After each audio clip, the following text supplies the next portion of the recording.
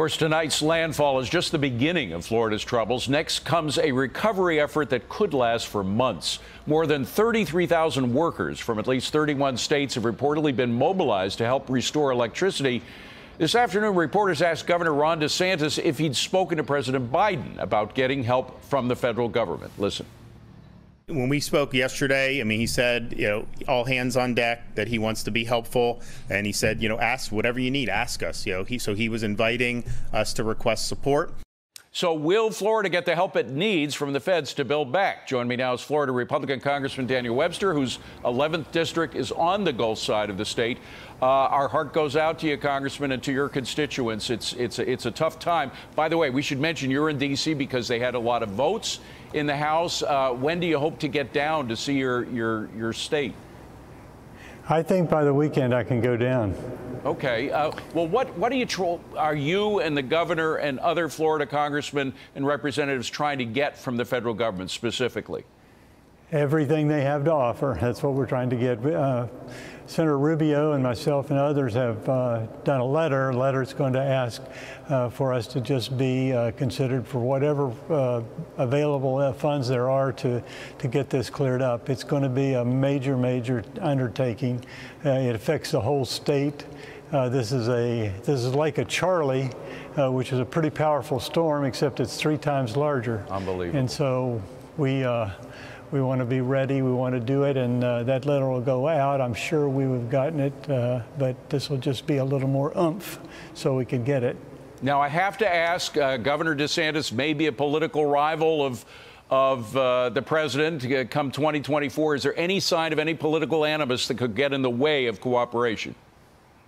No, I don't think so. I think these kind of make things just fall aside, and we've got to get people back to work, back together, get their homes together, get their lives back together. So I think we'll be working as hard as we can to do those things. I don't think there's going to be a big political element in it.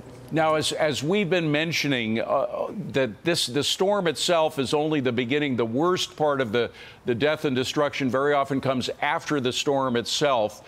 Are you prepared for that? I mean, have the preparations been made? I know your governor's a military guy, so he knows logistics. Do you think there has been enough preparation for that?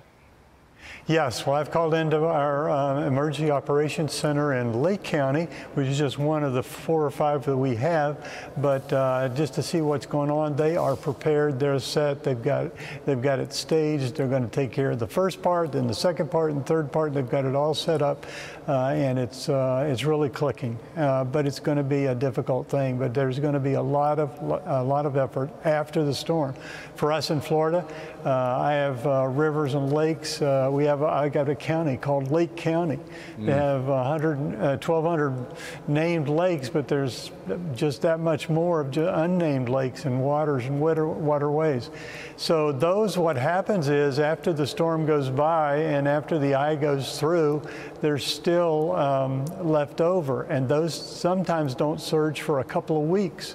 And so we're all prepared for that too. So it's difficult to figure out what the damages are until that last surge of water comes through. And so we'll see what happens. Yeah, and these seawater canals, some cities and towns have literally hundreds of miles of seawater canals that could be overgrown by these storm surges. Yes, and the storm surges, that's another part of it. That's a separate issue that where the storm surges comes in and it doesn't have anywhere to go. Florida's flat. We don't have mountains. Right. So the water's going to spread across the state. Well, Congressman, our hearts go out to you. Our prayers go to you and your state and all of your constituents. It's a very rough time, but we hope everybody chips in to help out. Thank you for being here. And again, best of luck to you and yours. Appreciate it.